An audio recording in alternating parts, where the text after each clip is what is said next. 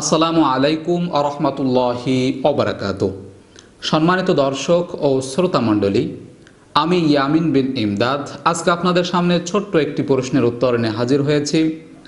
তা হলো, এক ভাই আমার কাছে প্রশ্ন করেছিলেন, রোজা রেখে যদি কেউ নামাজ না পড়ে তাহলে তার রোজা হবে কি না।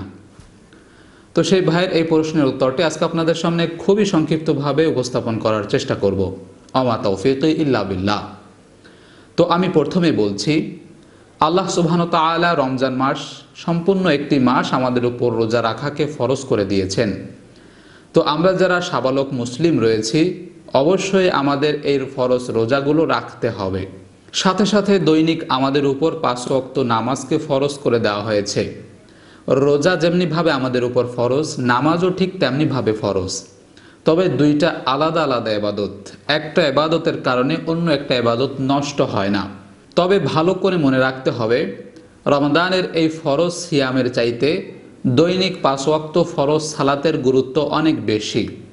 আমরা যারা শুধুমাত্র রোজা রাখতেছি কিন্তু ফরজ সালাত আদায় করতেছি না, আল্লাহ রাব্বুল আলামিন কিন্তু কিয়ামতের ময়দানে সর্বপ্রথম আমাদেরকে নামাজের জন্য হিসাব নেবেন। আল্লাহ রাসূল সাল্লাল্লাহু আলাইহি ওয়াসাল্লাম বলেছেন, কিয়ামতের দিন সর্বপ্রথম বান্দার নামাজের হিসাব নেওয়া হবে। এই জন্য আমরা যারা রোজা রাখতেছি কিন্তু নামাজ পড়তেছি না, আমরা কিন্তু এই রোজা রাখার মাধ্যমে আল্লাহ রাব্বুল আলামিনের নৈকট্য অর্জন করতে পারবো না। অবশ্যই প্রথমে আমাদেরকে নামাজ পড়তে হবে, 5 ওয়াক্ত ফরজ সালাত ঠিক রাখতে হবে। কারণ কিয়ামতের ময়দানে আল্লাহ রাব্বুল আলামিন সর্বপ্রথম আমাদের কাছে নামাজের হিসাব চাইবেন। নামাজের হিসাবে যদি আমরা প্রথমেই ধরা খেয়ে যাই, আমাদের আমলনামা কিন্তু আমাদের বাম হাতে চলে আসবে।